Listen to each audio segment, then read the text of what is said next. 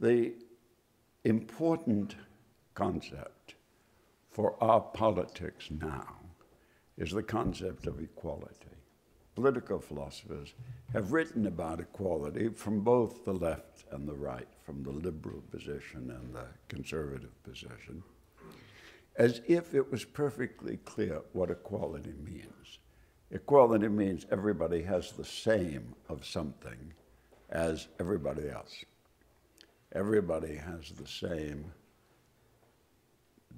bank account wealth, or everyone has the same happiness, or everyone achieves the same success in life. These are all theories that you will find in the philosophical literature.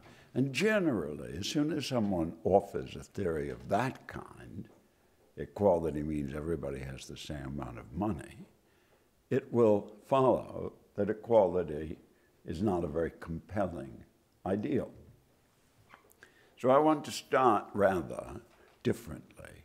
I want to start with a general account of political obligation, of what a state in particular owes to its citizens, and see what conception of equality follows from understanding politics at that deep level.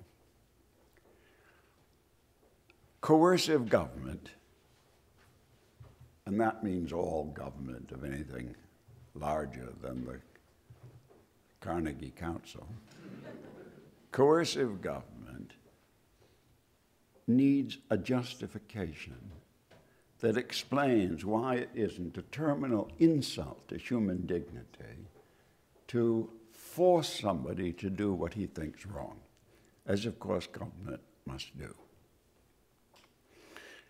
I argue that government lacks moral title to coerce, unless it respects the dignity of its subjects.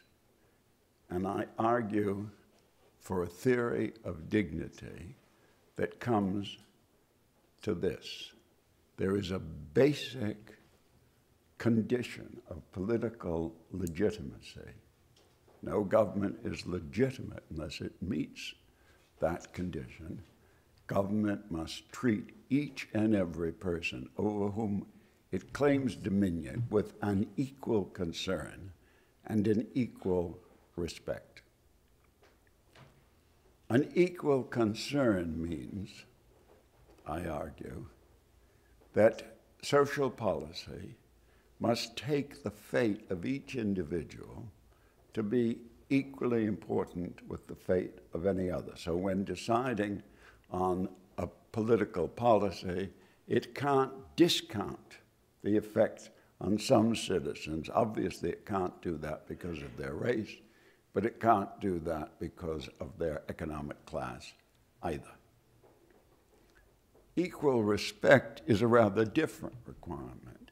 Equal respect means that government must respect the dignity of each individual by allowing each individual to determine for himself or herself what would count as a good life, what counts as a successful life. That doesn't mean that we should be skeptical about that fundamental ethical question. It means that our idea of the good life includes, as a cardinal condition, that a good life means facing this question for yourself and arriving with conviction and living a life according to that conviction. If I'm right, a theory of equality, say economic equality, must once again solve simultaneous equations.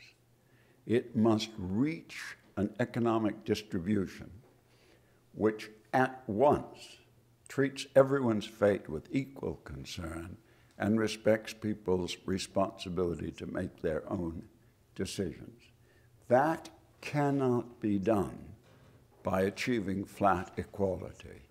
It can't be done by running the community as a monopoly game in which all the money gets taken in and redistributed at the end of each year. It can't do that because that would be to make individual decisions about education, investment, leisure, completely pointless. On the other hand, government can't just say, we'll have a market, and wherever the market ends, we will consider equal treatment. Because people who are disabled or people who do not have the talent to make what the market demands will suffer, and they'll suffer in ways that have nothing to do with the choices they made, have nothing to do with their own responsibility. How do we solve this simultaneous equation? How do we treat people both with equal concern and respect equally their responsibility to make decisions for themselves?